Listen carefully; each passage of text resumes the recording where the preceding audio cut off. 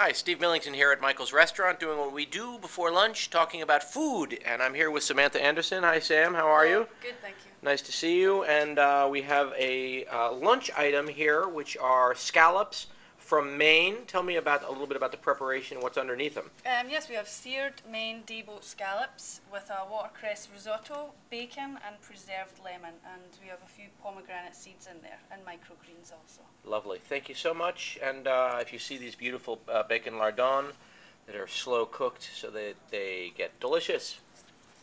We'll see you here. Thanks.